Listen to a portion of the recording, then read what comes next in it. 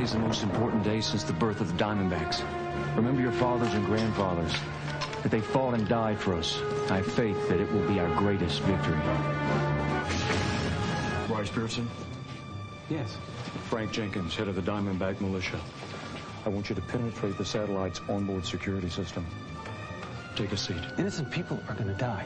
That'll be up to you. What the heck is that? Call him with the upper. He's just stalling. No, he's not! The so-called communication satellite launched this morning is actually used to spy on our own people. It's the last resort of a government out of control. There's a group of militia about to take out the satellite with 2 astronauts in it. Okay, slow down.